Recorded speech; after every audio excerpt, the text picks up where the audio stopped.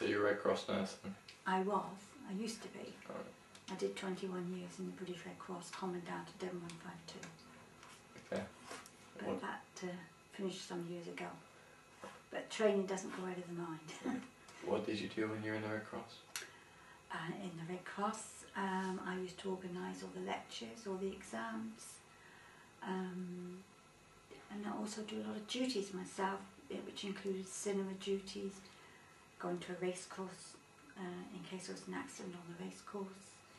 At one time I was on the actual course itself with 3 flags, one for the vet, one for the ambulance and one for the jockey, in case they were needed.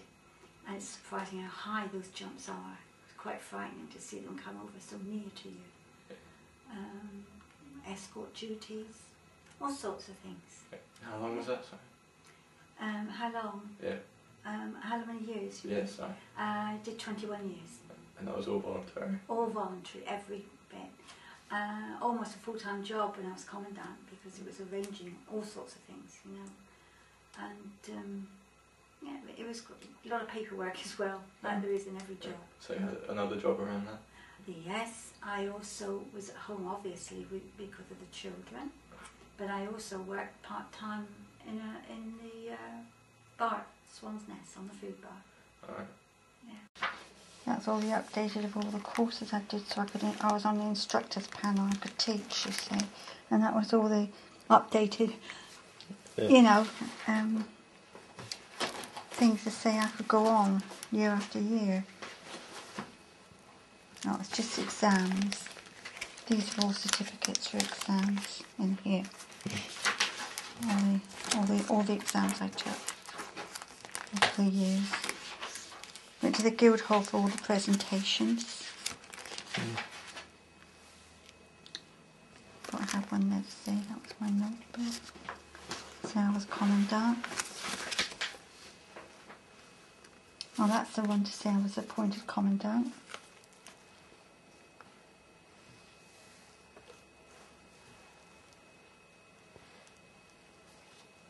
And that one to say I got the Voluntary Medal Service Award. Okay. And while you were in the Red Cross, you went to see the Queen, did you? Yes, I was privileged to go to Buckingham Palace, where I was presented to Her Majesty the Queen. Yes, and she had a long chat. And she was very, very nice. And although there's hundreds of people around, she made you feel it was just yourself and her. That was in the park going to Buckingham Palace. I had no choice of what I had to wear. I had to wear uniform, of course. So that was fun. But she was very, very interested in Exeter and where we had our premises in St Leonard's Road and all the activities we did. She was very, very nice. Okay. Yeah. Also at the party, Duke of Edinburgh, Princess Margaret, Princess Anne, and lots of other members of the royal family.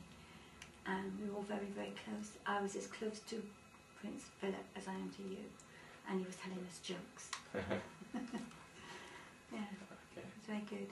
Yeah. Nice day. No photographs allowed inside, unfortunately. It was a buffet right out into the gardens. I believe her china was gold rimmed and ours was silver, and we had iced tea. Okay. When was that? What year was that? I think it was 72. Okay. Yeah. Must have been 72, I think. It's a long time ago. I can't remember Yeah. the year.